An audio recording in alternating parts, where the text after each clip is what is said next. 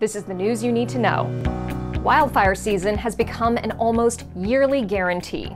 Wildfire smoke should be taken seriously, especially if you have outside seating. Nearby wildfires mean cities can be covered in dense smoke, creating unsafe conditions outdoors.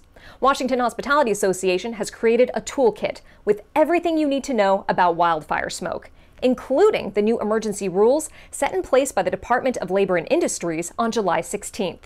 Visit wahospitality.org to find the toolkit and make a plan for smoky days. More fallout from the workforce shortage.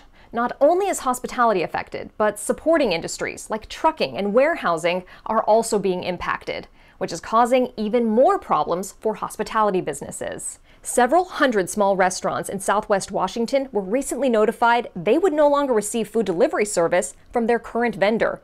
Many operators were left scrambling to find alternatives.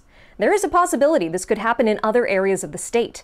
Restaurant operators should reach out to their food suppliers to see if potential delivery disruptions may be coming. Regardless, businesses should have solid backup plans in case of any changes to their regular supply chain. While last year is one we'd like to forget, knowing the order of events, from closures to reopenings, could be helpful when applying for aid. The Washington Hospitality Association has made the timeline easy to find.